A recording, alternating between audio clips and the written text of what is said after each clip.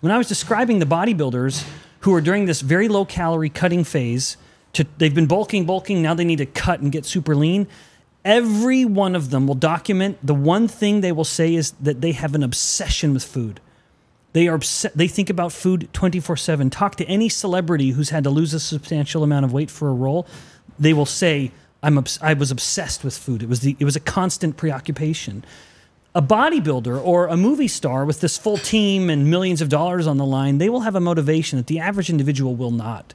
While they can get through with just sheer grit and determination that phase and a lot of help, the average individual will not. Yeah. Myself included. I don't mean to cast aspersions on anyone else. Yeah. I couldn't do this. Yeah. You will fail. It requires a level of just sheer grit and determination and discipline that I'm not ashamed to say I don't have, and most people don't either. It's basically like you have bandoliers of energy bars and energy drinks, and you can never open them. I look at where I live in Utah, up in the mountains, it's very common for people to go on hikes.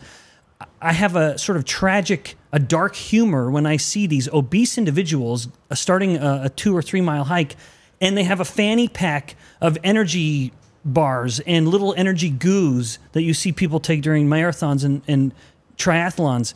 And I think to myself, you have hundreds of thousands, if not millions of calories stored on your body waiting to be burned. And ironically, you're adding to your mass burden on this hike by taking more calories with you. Imagine that's the poor metabolic flexibility or the metabolic inflexibility that's been identified over the years, where essentially they're stuck burning glucose.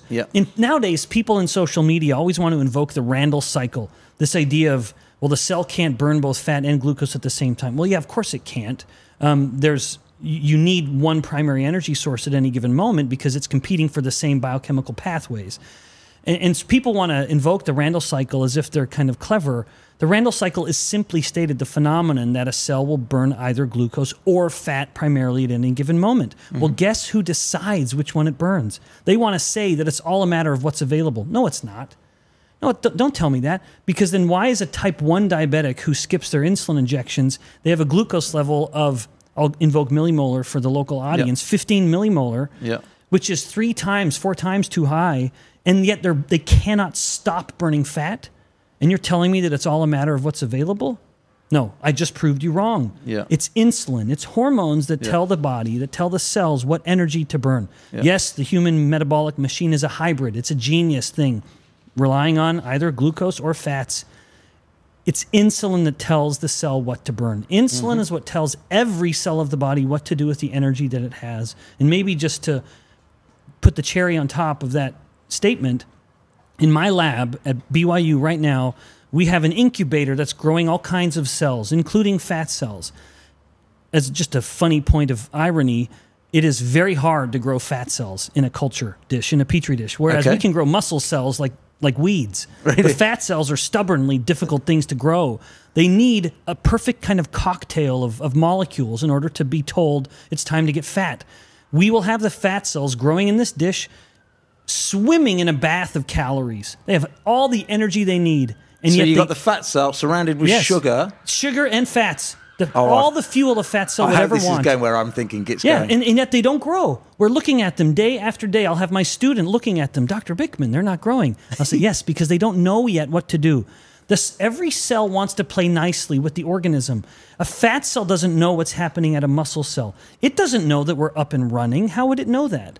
It's not running. It's not doing any more work than it ever was. It has to be told what to do. Insulin tells the cell what to do, especially the fat cell. And indeed, the moment we start sprinkling in a little insulin into that bath, check those cells 24 hours later, all of a sudden they have a substantial lipid droplet, or they're a chubby cell. Check it 24 hours again, they're even bigger than before. Deprive the insulin, give it a day, and they're all shrunk back down to normal. A cell must be told what to do with the energy that it has.